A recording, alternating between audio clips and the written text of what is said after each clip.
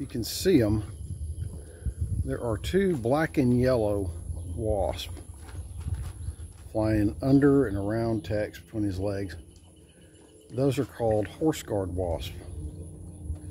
Don't kill them, because what they do is they kill horse flies.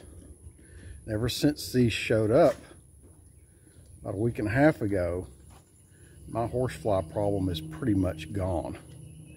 Before, I was killing 5, 6 at a time whenever I would go out to get him, and that's after spraying him with a lot of spray. Of course, it's summer and he sweats, but these guys showed up, or girls, I don't know which. They're hard to get on video because they're so fast. And no horseflies now.